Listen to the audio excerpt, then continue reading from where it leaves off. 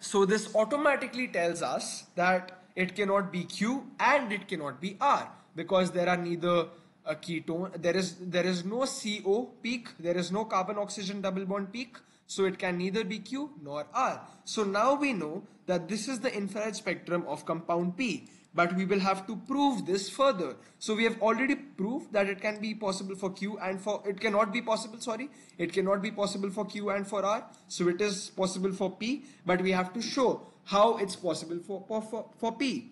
Now, P has the OH of alcohols, and you can see a very strong and broad peak over here. Now, you can see a strong and broad peak at around 3400 and 3500. So this is characteristic of the OH of alcohols. So this is correct, which means this can be assigned to the OH group of alcohols. So this proves that yes, somewhat it can be the spectrum for P. Then the next thing you will see over here is that for the nitrile group, it's between 2200 and 2250. This is 2200, this is 2250, and you see this over here. So this is a strong peak between 2200 and 2250, and it's characteristic for the nitriles. So this means this proves the presence of the nitrile group. So we have proved the presence of the nitrile group, we have proved the presence of the OH group, and now we can prove the presence of the CH group. Yeah, so we can prove the presence of the CH group because if you see, there is a strong and sharp peak above 3000, and if you look at the data booklet for CH, we'll have a strong and sharp peak above 3000. So we have proved all three bonds in this, and we have also proved that the missing CO group from both from the spectrum means it cannot be Q and R. So we have proved that this is the spectrum of P using the bonds in P, and we have proved this is not the spectrum of Q and R by using the bonds in Q and R. So let's move forward now. So I think this is the last question. A reaction of another unsaturated carboxylic acid T is shown. So this is an unsaturated carboxylic acid T. It's unsaturated because of this carbon-carbon double bond over here.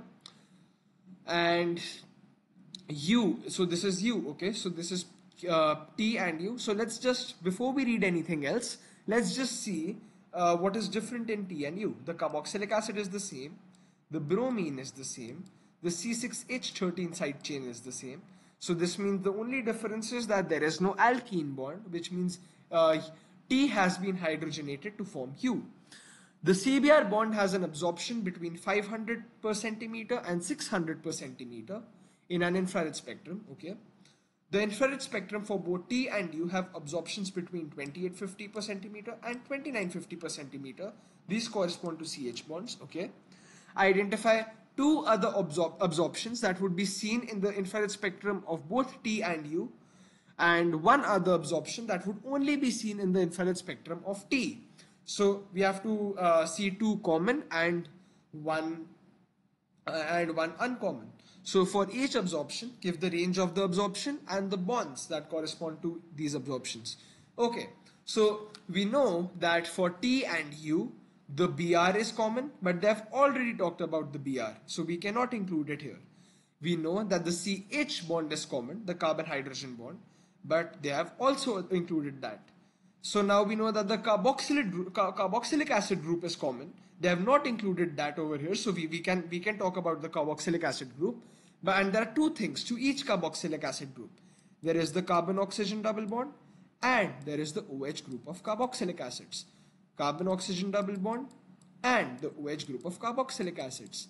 So now we know there are two things common. One is the CO group that is common in both because of the carboxylic acid, and one is the OH group of carboxylic acids. So these can be our absorption 1 present in both spectra and absorption 2 present in both spectra. So CO of carboxylic acids, I'm going to write carb acids to make it quicker, but you will write the full thing. CO of carboxylic acids, and if you look at the data booklet, this is between 1680 and 1730.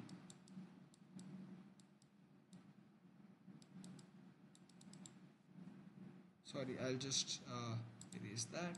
1680 to 1730 per centimeter.